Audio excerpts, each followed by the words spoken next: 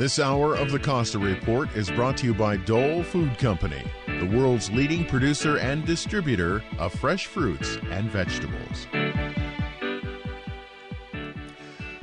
Welcome to the Costa Report. I'm Charles Friedman. I'm your guest host today, sitting in for Rebecca, who I understand is somewhere in the air between China and India right about now. She'll be back in the driver's seat next week, and until that time, I'm Charles Friedman. I welcome you to this program. In just a moment, retired Marine Corps General and former CENTCOM Commander Anthony Zinni will be joining us to talk about growing instability in the Middle East and what America must do to contain ISIS. General Zinni is known for laying out the facts in a kind of direct, no-nonsense way you'd expect from a four-star Marine Corps general. So hang on to your hats, because in the next hour, you're going to hear the unvarnished truth from an expert who was responsible for all American troops in the Middle East. But before the general joins us, let me tell you a little bit about his background. Anthony Charles Zinni was born in Conshohocken, Pennsylvania. He earned his undergraduate degree from Villanova, his master's degrees from Salve Regina University and Central Michigan University. He's been the recipient of several honorary doctorate degrees. Upon completing his undergraduate degree, he was commissioned second lieutenant in the United States Marine Corps. This was the beginning of a military career. It took him to over 70 countries, including serving as company commander and operations officer, and the war in Vietnam, where he was wounded. But what you may remember most about Anthony Zinni is his work as Commander-in-Chief of the United States Central Command, one of the highest positions in the military, also held at one time by Norman Schwarzkopf and Tommy Franks. Following his retirement from the Marines, General Zinni was appointed to one of our nation's most important diplomatic positions, Special Envoy to the Middle East, where he broke ranks with the administration over how the war in Iraq was being handled.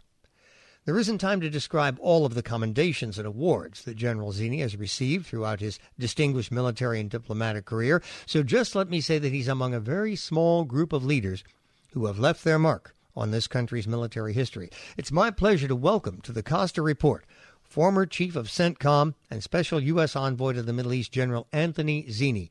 Thank you for joining us, General. Good to be with you, Charles. Sir, if it's all right with you, I'd like to open the program by asking you to let people know the chronology here. During what years did you serve as Chief of CENTCOM? It was between 1997 and 2000. That's the year before that I was the deputy there. Those were the years I was the commander. Okay, so this was during the administration of Mr. Clinton. Yes, it was. Okay, and once Mr. Bush took over, what role did you then take? I was asked by Secretary of State Colin Powell to take on the Middle East peace process, Israel and the Palestinian territories, and I did that from 2001 to 2002 for the Bush administration. And undoubtedly, you got to know all of the key players in the area and keep close touch and tabs on everything that's happening. I'd like to open the program then by asking you to comment on what we see now. There's a mass migration out of Iraq and Syria. In your view, is this the result of our failure to deal with Bashar Assad, the Red Line controversy? What should the U.S. response be?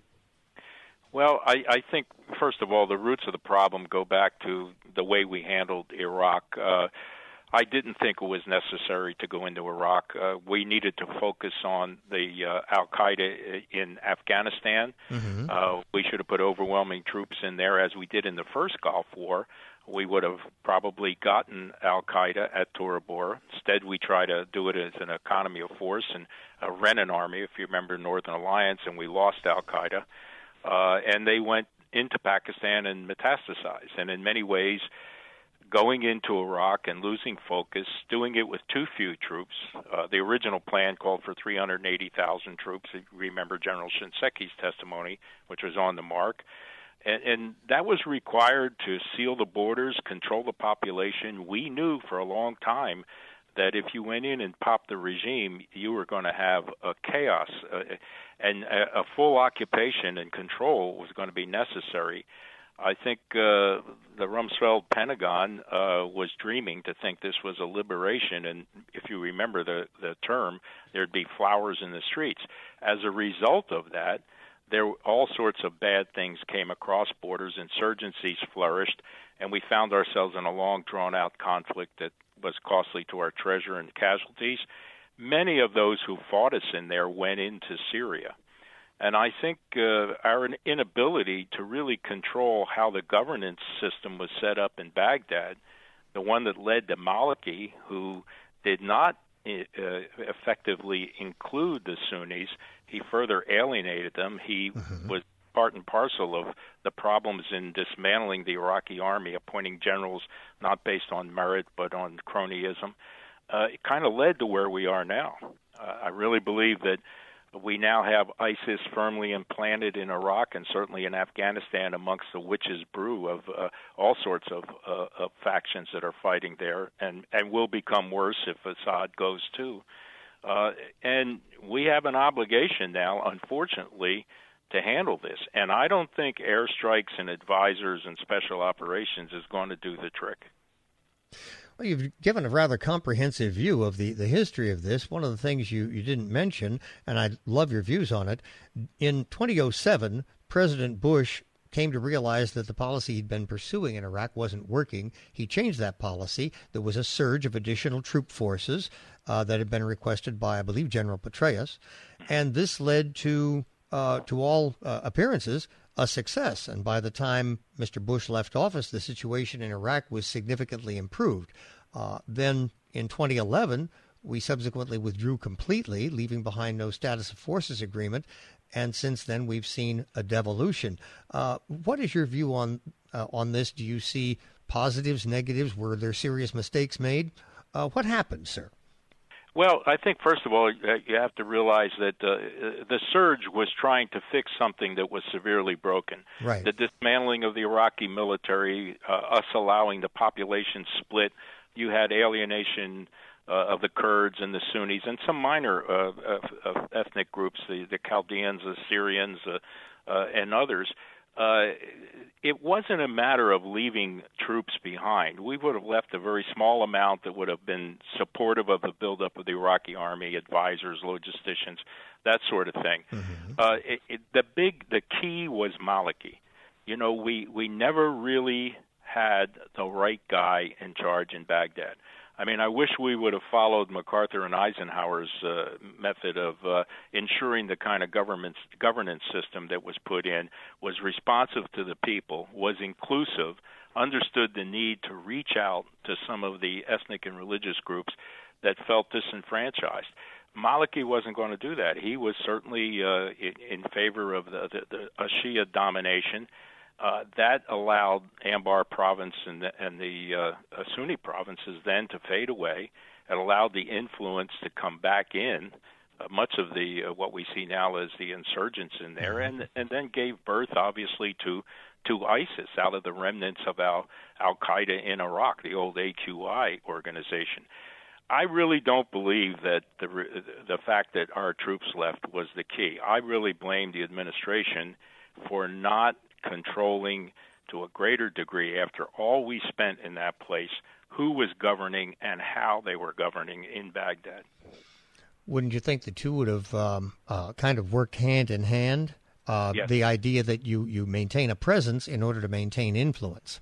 Yes, well, yes, absolutely. I mean, to your point, had Maliki was the one who resisted the SOFA agreement, status of forces, but it wouldn't do you any good to have advisors and trainers and support personnel in there if you had somebody in charge that intended to dismantle the leadership of the Iraqi army, give promotions in general officer rank to those that are not deserving, and to allow Sunni participation in that army to fade away and not be credible.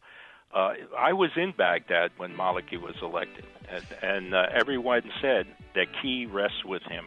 Well, thank you very much for that synopsis. We will continue with this interview after our first break. Ladies and gentlemen, stay where you are. When we return, we'll be talking about what's happening now in the Middle East. You are listening to the Costa Report.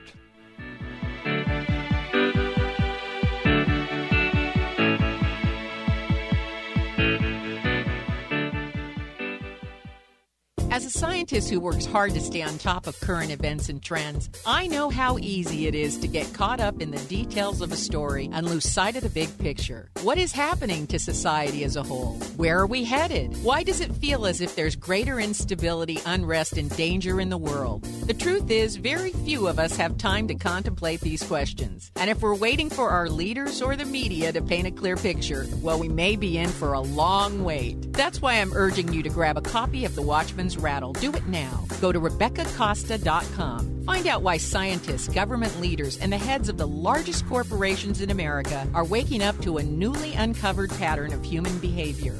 That's The Watchman's Rattle at RebeccaCosta.com, a bestseller in 26 countries and a book that Richard Branson, Donald Trump, and experts everywhere are calling a must-read. That's The Watchman's Rattle, available at bookstores everywhere and online at RebeccaCosta.com.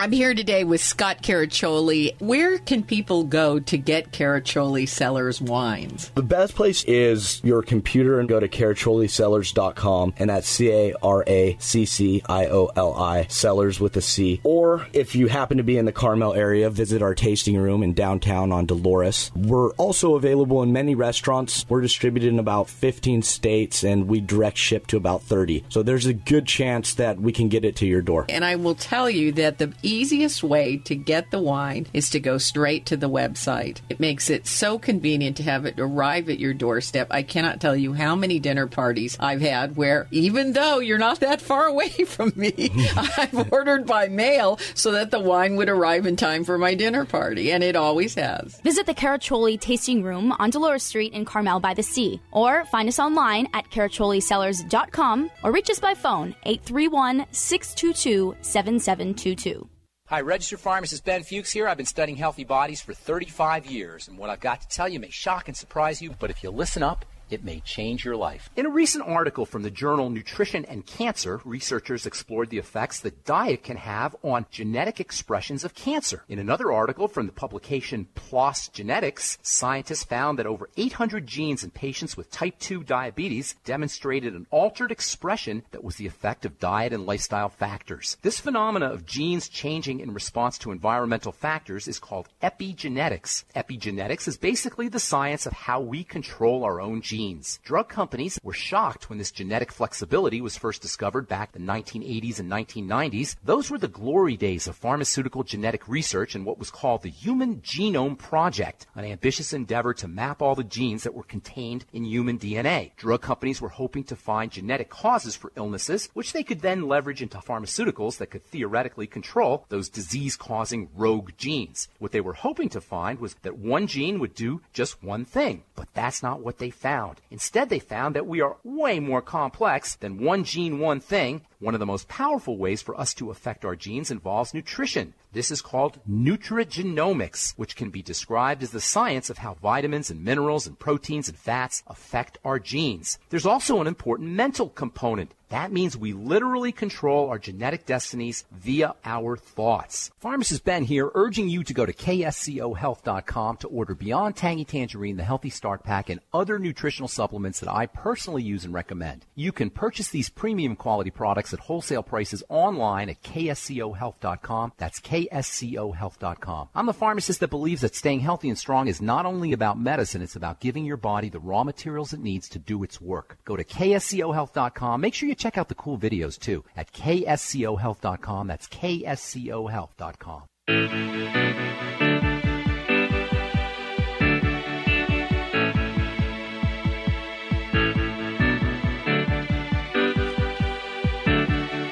Second portion of our program continues. Welcome back to the Costa Report. I'm Charles Friedman, sitting in today for Rebecca Costa. Our guest today is General Anthony Zinni. Before the break, we were talking about the combination of American withdrawal and flawed leadership from Maliki causing a vacuum and contention in Iraq that have now led to a situation in both Iraq and Syria, the rise of ISIS, and now we see this exodus of people, particularly out of Syria and out of other countries, heading into Europe. Is there any way that this could have been foreseen? Oh, I think it was predictable. I think especially in the way we handled Iraq, and the fact that those that left Iraq and went into Syria added to the problem. We did not pay attention to Syria early on when, as a result of the Arab Spring, you began to see the resistance grow to Assad. Now in Syria, all sorts of evil organizations have come in there. You have this, as I said before, witch's brew of ISIS, of Al-Qaeda, of al-Nusra, and a number of others that we are unsure who is a so-called moderate and who is an extremist in there. And, of course, you have the government forces under Assad. Even if Assad were to be defeated or to be overrun or removed in some way, I think you're going to have a continuing problem of civil war and violence and struggle that's going to go on for decades in Syria. It looks as if the Russians are beginning to take a hand there. We read over the last few days of Russian forces and military hardware entering Syria. Is this a new opening of a front by the Russians in the Middle East? I think there's several motivations by Putin and the Russians. I think one is they've made the judgment that if Assad falls, it's just going to be chaos and destruction. Of course, Assad was their old client. Right. I think by exerting their presence and influence in there and possibly propping up Assad, they feel they're undermining our authority and demonstrating their ability to come back into the Middle East in a major way. So I think there's several motivations. One is geared toward us. I think one is geared toward propping up Assad, their former client. And, of course, there's probably a market in there for their weapons and arms, which they certainly can use given the sanctions that we put them under. You know, as I look at this, I try to put together the various competing things going on. One of the interesting events which occurred as the administration was getting approvals to move forward on the Iran nuclear agreement was that Soleimani, the known Iranian terrorist, head of the Quds forces, a man whom the United Nations forbade from traveling out of Iran, defied that restriction. He went to Russia. He met with Putin and the Russian defense minister. Now we have this Russian move in Syria.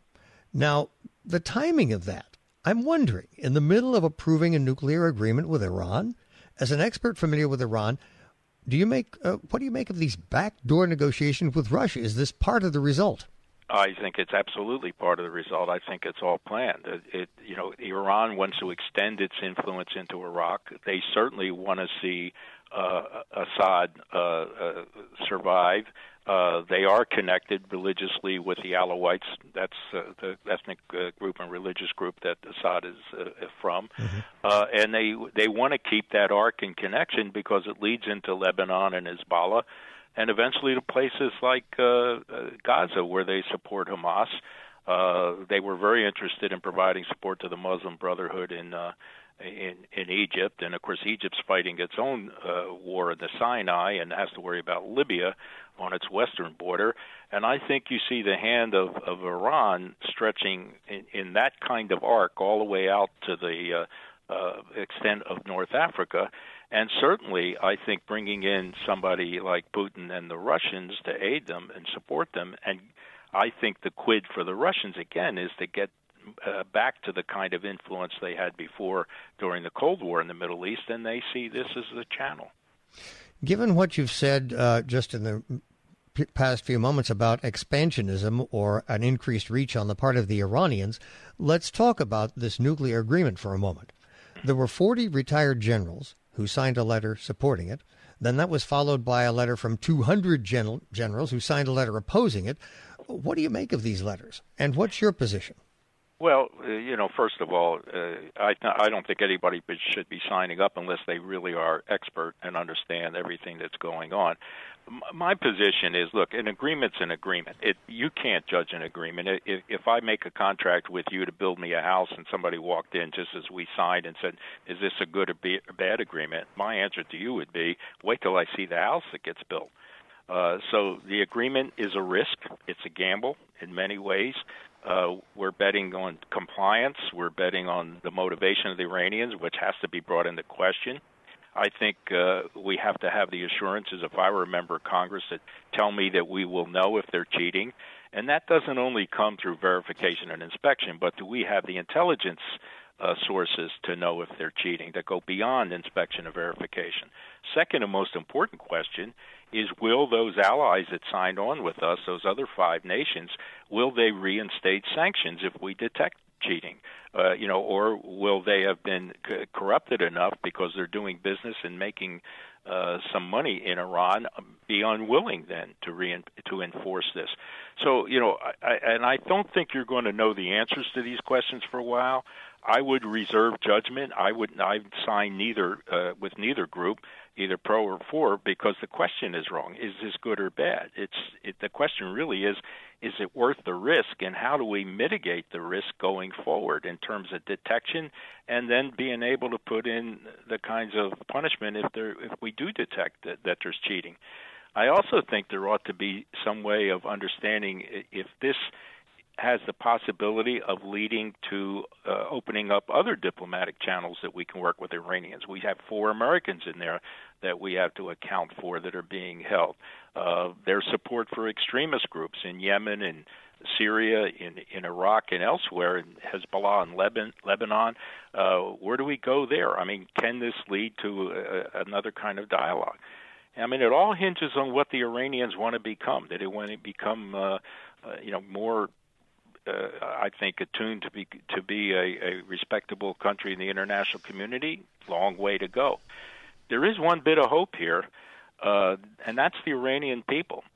That's where I think the greatest hope is. The hardliners may be, and I emphasize the may be losing power. I mean, the moderates and the discontent in the streets because they've been under sanctions, from Iranians I know that go back there and come back and forth, the Iranian people are tired of this and really want to see these sanctions lifted so they can get back to some sort of normal life and be part of a respectable part of the international community. Maybe this will help that cause on their own streets. I think internally is where they may have the most concerns rather than externally and what we could do to them. Well, one of the things that you mentioned as a way to ascertain whether the Iranians were cooperating or not was intelligence. We've recently learned that some 50 U.S. intelligence analysts have said that their reports are being falsified or at the very least somehow altered before being presented to higher authority. When we get back, I'm going to ask you to comment on that, so there's something you can be thinking about during the upcoming break. We'll have to take another short break, and we'll be right back with more from General Anthony Zinni. You're listening to the Costa Report.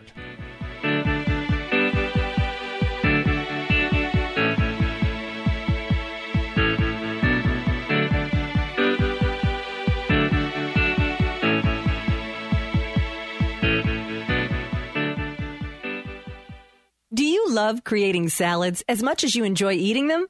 Hi, I'm Amy Tobin, cookbook author and culinary expert.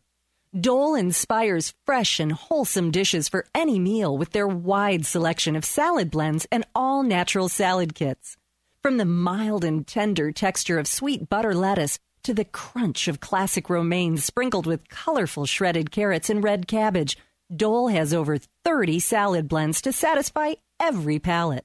If you're looking for the ultimate in convenience, try Dole's unique salad kit combinations that include farm-fresh lettuces and vegetables, mouth-watering all-natural toppings, and specially made dressings. It's all you need to make a distinctively delicious salad. The possibilities are endless.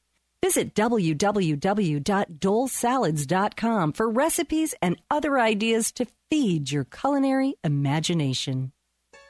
It's the best-kept secret in Santa Cruz. The 60th Diamond Jubilee Santa Cruz Follies comes to the Santa Cruz Civic Auditorium, September 16th through the 19th. Matinees at 1 p.m. with a special additional show Friday night, September 19th at 7:30 p.m. Pre-show entertainment will spotlight great local Santa Cruz talent. Today's entertainment is 3 in Accord. Don't miss it. Brought to you by your friends at KSCO and KOMY. Here's a September to Remember thought for the day. The way things used to be is the way things are. At the Watsonville Auto Center, we're talking about the small-town values of honesty, integrity, neighborliness, and the low, low prices that only come with a low, low overhead. Now is the perfect time to discover those values at Watsonville Auto Center's September to Remember credit sale. Qualified buyers of new cars can get factory financing as low as 0%, and qualified buyers of used cars and trucks can get interest rates as low as 2.9%. 10 brands and dozens of new models wait for you at Chevrolet of Watsonville, Marty Franich Chrysler, Dodge, and Jeep, Marty Franich Ford and Lincoln, and Watsonville Cadillac Buick GMC. Take the short drive to the way buying a car or truck should be, just off Highway 1 at Main and Auto Center Drive. It's a September to remember on Auto Row in Watsonville. When you see a dripping faucet these days, you run to the hardware store. But the real urgency may be the leaking we can't see. And that's the electricity leaking from the circuits inside our walls.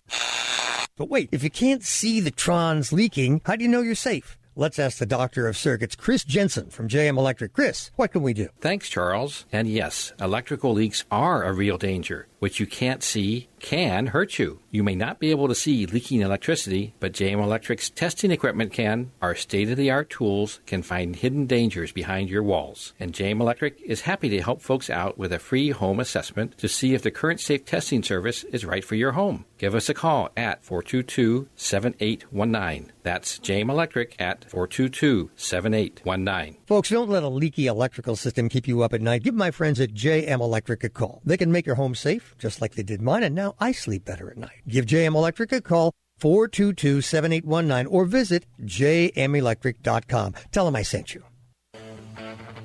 Please join us every Thursday evening from 8 to 9 and enter Zero Doubt Zone.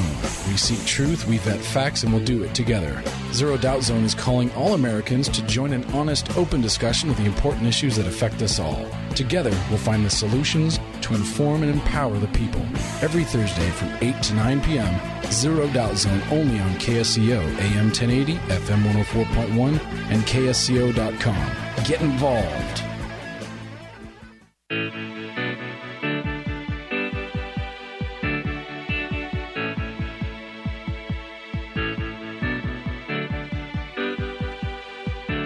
Welcome back to the Costa Report. I'm Charles Friedman, sitting in for Rebecca Costa today while she's in the air between China and India, I believe, or she may well be on her way to Vietnam and Singapore, where she's also scheduled to make appearances. Now, for those of you who may not know Rebecca as well as many of us here do, well, I can attest to the fact that she's always on the go. It's not at all uncommon for her to broadcast the Costa Report from studios in various places around the world, but every now and then her flight is delayed or she runs into weather, as such was the case this week.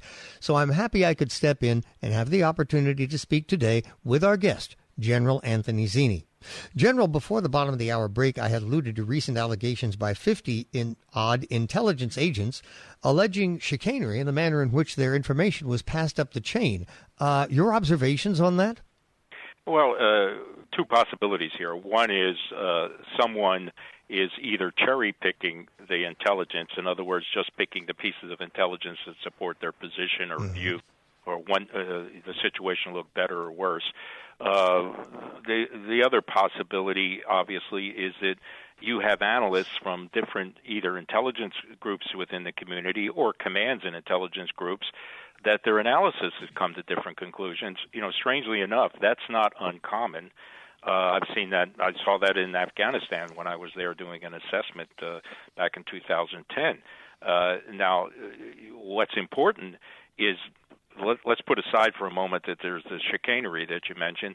If it's analysts coming honestly to different conclusions, what's critically important is to find out why there are differences. The process really involves collecting data, analyzing the data, and in many cases you have holes in the data you have, and so you have to use expert judgment. That's what analysts do. So, who's applying what judgment, what background, what factors, making what assumptions. So I would want to get into this more to understand it. I saw very honest differences looking at the same bits of data where you couldn't draw a conclusion, so there had to be some analytical assumptions made or analytical leaps in judgment. And that can happen when you don't have perfect intelligence. So I'd like to know more how this works. I saw General Austin, the CENTCOM commander, current one, testifying, and obviously Senator McCain was not happy with his testimony. He was, he brought up this point about the 50 analysts that were objecting to that decision. So what's key is to find out exactly why we have these differences.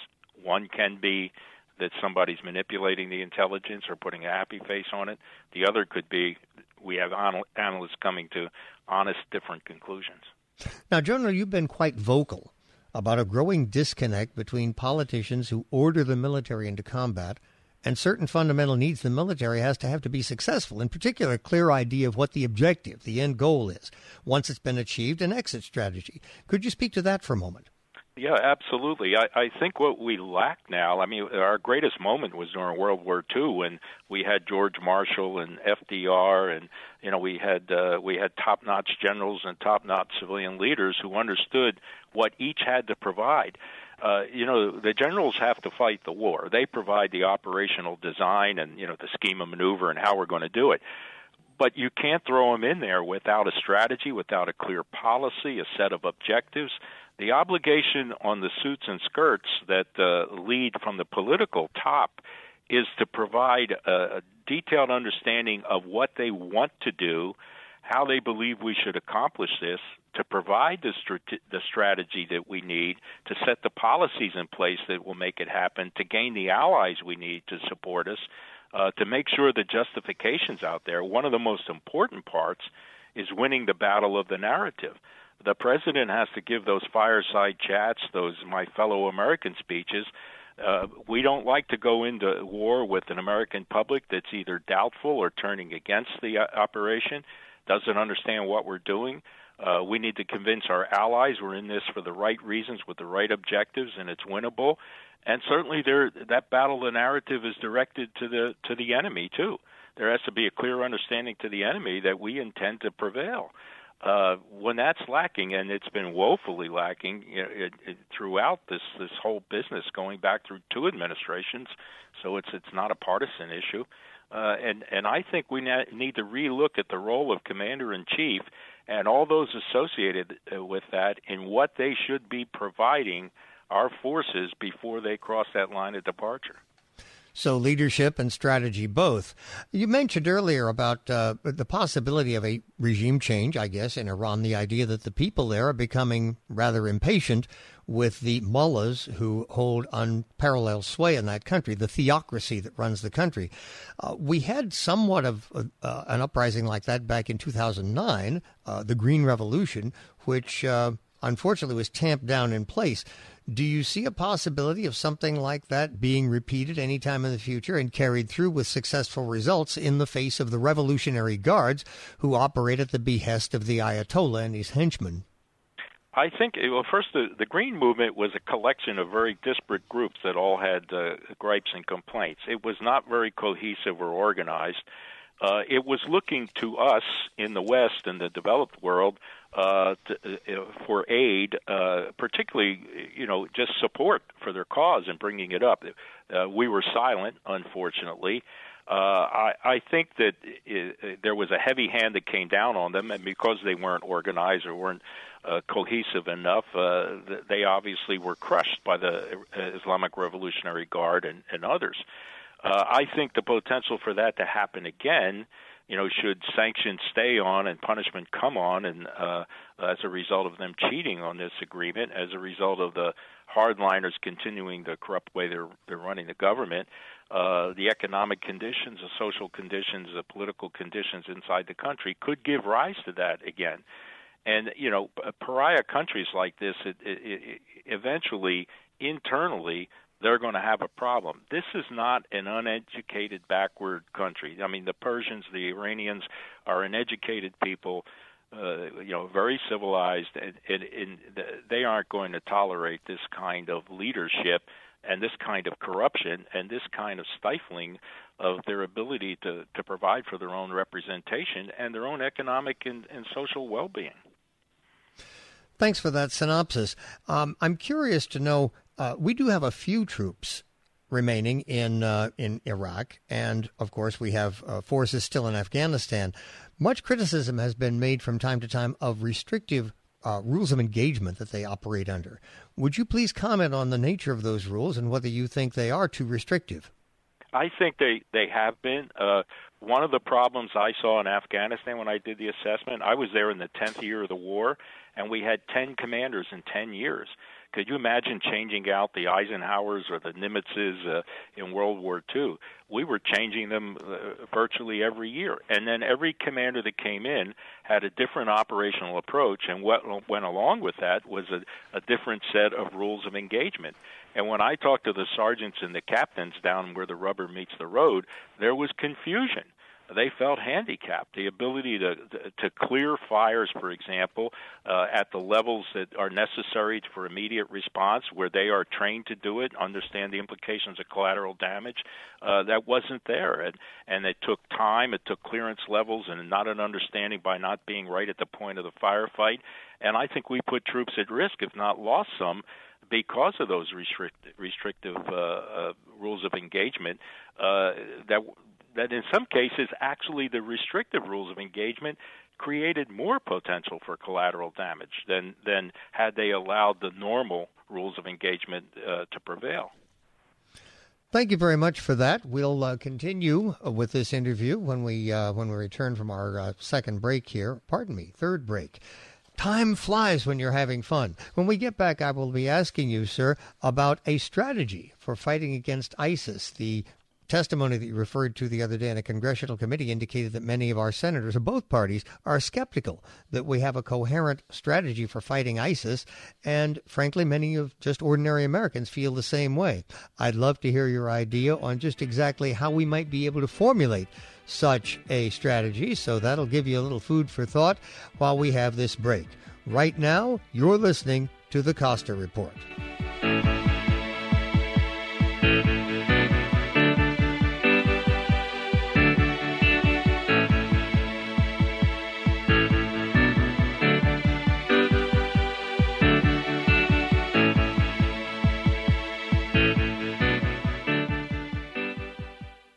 Big data is changing the way organizations work. From data-driven marketing and ad targeting to the connected car, big data is fueling product innovation and new revenue opportunities. It's creating a culture in which business and IT leaders join forces to realize value from all data. They infuse analytics everywhere and make speed a differentiator, gaining competitive advantage from faster, more informed decisions. Leading organizations are creating new business models, developing new roles, and defining new big data architectures, including an infrastructure that can manage and process exploding volumes of structured and unstructured data, in motion as well as at rest, while protecting data privacy and security. Find out how IBM Big Data and Analytics can transform your business. Visit www.ibm.com/bigdata today. Biodiversity is the very fabric of our lives. It is everything around us, all of nature. But human impact is diminishing biodiversity at an alarming rate. And because of that, the intricate web of biodiversity is unraveling in ways we don't fully understand, and our world is becoming less resilient. That's why we are biodiversity advocates. We're the E.O. Wilson Biodiversity Foundation. Guided by the greatest living naturalist, E.O. Wilson, we champion research and education that expands our understanding of biodiversity and informs worldwide conservation efforts. The E.O. Wilson Biodiversity Foundation is building a movement of environmental stewards like you who share our sense of responsibility for the living world that is our home. Join us in our quest to protect biodiversity, the fabric of our lives. Visit eowilsonfoundation.org. Mid-County Auto Supply in Capitola is your complete neighborhood automotive parts and marine supply store. Whether you're looking for starters, alternators, impellers, water manifolds, filters, batteries, or car care products, our parts pros will find what you need. At Mid-County Auto Supply, we stock the highest quality Deca batteries, proudly made in the USA for the highest performance for your car, truck, motorcycle, or boat. We also carry boat trailer parts, towing supplies. We offer machine shop services. Just ask for Dan for all of your boating needs, and don't forget to ask JT for free fishing stories. Se habla español. Drop on by and visit our friendly professional counter staff for service you can depend on. From parts to waxes, we have it all at Mid-County Auto Supply. Open since 1970, Mid-County Auto Supply is located at 4310 Capitola Road in Capitola. Call us today, 476-3600. That's 476-3600. We're here for you 7 days a week. For the last 60 years, Coast Paper and Supply has been serving locals and businesses for all their cleaning and paper supply needs. With an 1,800-square-foot showroom and nearly 5,000 products, you'll find everything you're looking for in the way of janitorial supplies, retail and industrial packaging, and disposable food service products for business or home. Not to mention their huge selection of boxes and shipping supplies. Their family-owned and operated business is located at 151 Josephine on River Street in Santa Cruz. Call 831-423-3350 or visit coastpapersupply.com. Inc.com, a proud member of Think Local First. Join me for It's a Question of Balance with Ruth Copland on Saturday evenings 8 till 10. In the first hour, we ask questions that matter, focusing on the deeper issues underlying current events, politics, and our daily lives. Call in and join the conversation. In the second hour, we balance the intellectual with the creative by featuring in-depth interviews with local, national, and international guests from the arts. Tune in Saturday evenings 8 to 10 and discover It's a Question of Balance.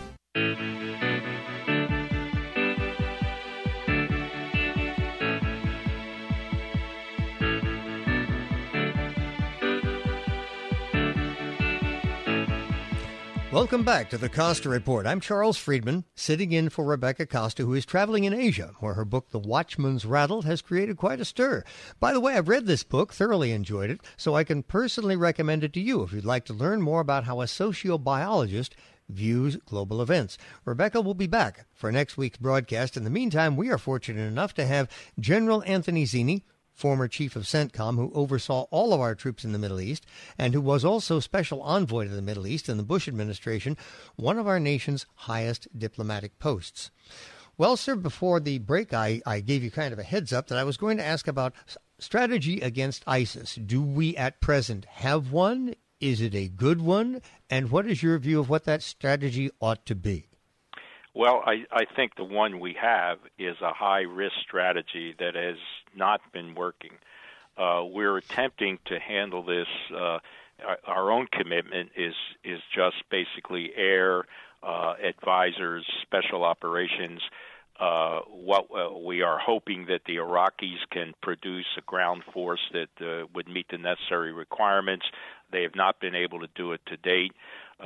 We refuse to arm those that will fight, like the Kurds, sufficiently enough, the Peshmerga, who actually can take it to ISIS. We search around within Syria looking for, quote, moderate groups that might fight. That hasn't been too successful in the long run. And so we have now going on 15, 16 months, ISIS firmly implanted outside the gates of Baghdad and in almost all of western and northwestern Iraq. And not coming to the resolution or decision that we need a ground force. And there isn't one on the horizon. And I think the tough decision, and I know that doesn't play well with the American people, but we need to put troops on the ground, boots on the ground. The first Gulf War, an overwhelming force ended that conflict in a short period of time, and we came home.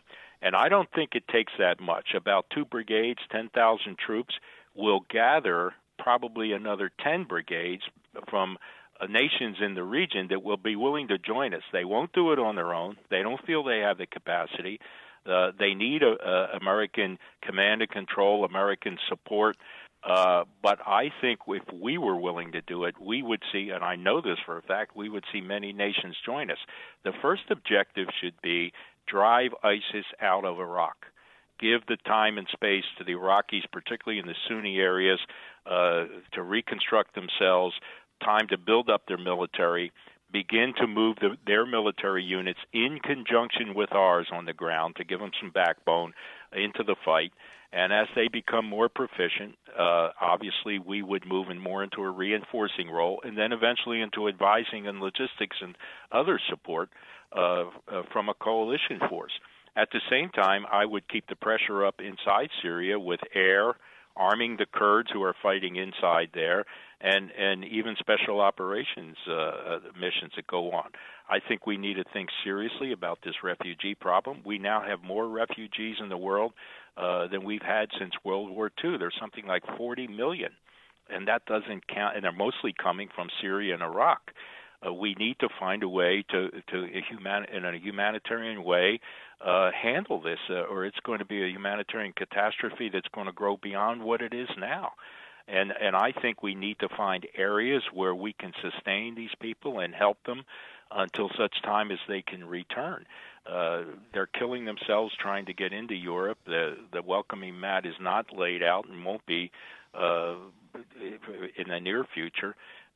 UNHCR, the United Nations High Commissioner for Refugees, needs help and support. Nations need to contribute. We need to find places, humanitarian zones or whatever, to take care of them, not necessarily inside Syria, although we've done that before. I was involved in Operation Provide Comfort, where we brought the Kurds back home after Saddam chased them out and created a protective area for them.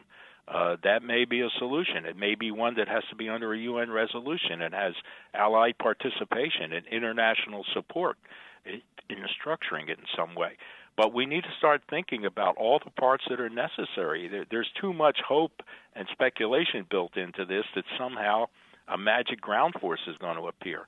It's not going to appear that way, especially the limitations we put on, like arming those that actually will fight and are credible in terms of not being extremists and willing to take the fight to ISIS.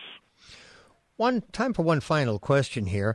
Obviously, we are nearing that time when we will once again select a chief executive. Now, I know that as a general rule, you like to stay out of politics, so I'm certainly not going to ask you for your choice in the upcoming presidential race. But I did have a thought. I was looking at a debate. What if they invited a general such as yourself to be one of the moderators who asks questions? What kind of questions do you think we should be asking these people who put themselves forward for national leadership? Well, Charles, I love that recommendation, and I'll volunteer. And I would tell you, my questions would be along the lines of for each candidate, do you understand what the job of commander-in-chief is? Do you understand what's expected of you? Do you understand what you need to provide for those forces you send into harm's way? I wrote a book about this, where I talked about everything we need from the civilian leadership before we commit our forces. And it's, as I said before, woefully absent in recent years.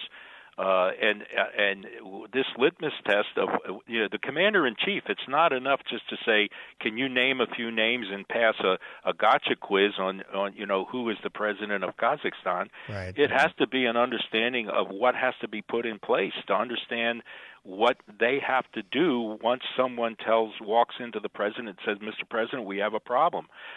Starting from how he assesses the situation, where he gets his information, how he hears options and what he can do, how he understands them, how he makes a decision, how he convinces the American people, allies, and the enemy about what's going to happen and makes his commitment, about building a strategy, building a set of policies, not letting politics interfere what needs to be done, setting a course of action, set of objectives, and then keeping his head in the game or her head in the game as this thing goes on, not staying distant from the battlefield and what's happening.